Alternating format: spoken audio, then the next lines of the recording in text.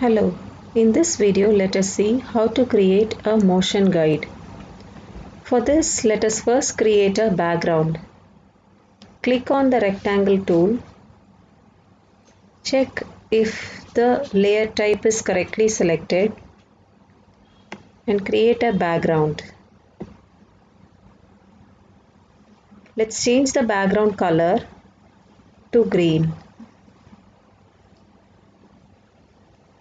Now I need a path along which I need my object to move. Okay, so we know what a motion guide is. We are going to create a path and we will guide an object to move along that path. So to create the curved path, I select the spline tool. After selecting the spline tool, we need to position it by just a left click, then followed by a right click. Move the cursor, left click, move the cursor, again left click, move the cursor, left click, and we are done. When you need to complete, you need to double click it. Okay, now we observe that a path which is with sharp edges has been created. Click on the transform tool, select the path, and now make sure that the toggle tangent handles is alone selected. So I will switch off all the other handles, and now only this handle I am selecting. I will select this path and switch on this handle alone. To make this a curved edge, click on this and drag. Similarly, click on this and then drag.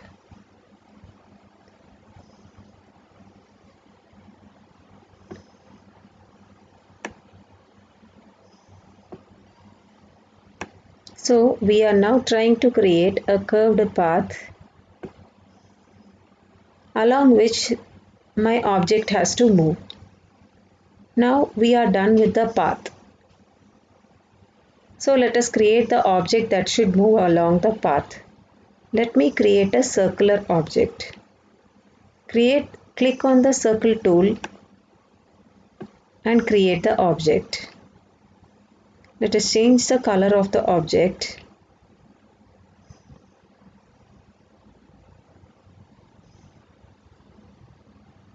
Now I need to resize the object. Click on the scale tool. Click on the handle. Okay, click on the transform tool. Select the toggle radius handle and now resize the circle. Now we have the circle ready. What should we do now? We need to link this object to this path. So this is called a spline. You can see here it is called a spline. So we need to link the circle to the spline. How to do that? This is the most important part. We have created the path and we have created the object.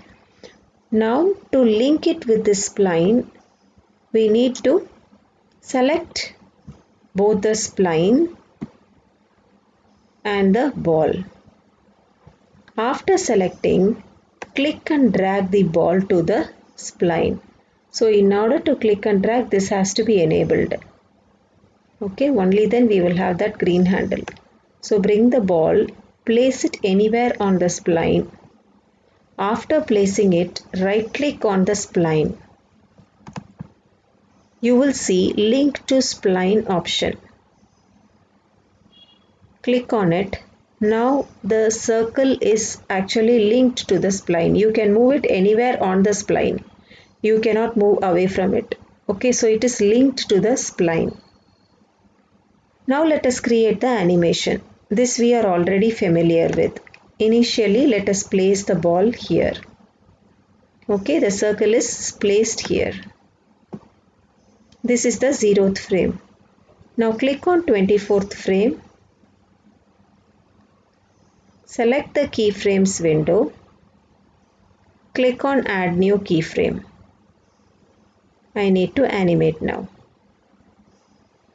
Okay, so this is 0. This is 24. We have animated it now.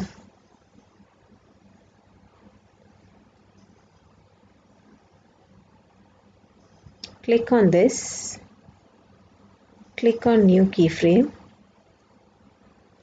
Now move the ball to the next position.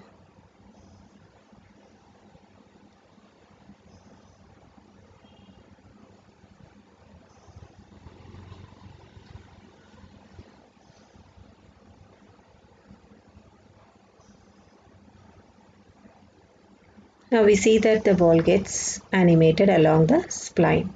So let us complete it by creating two such animations.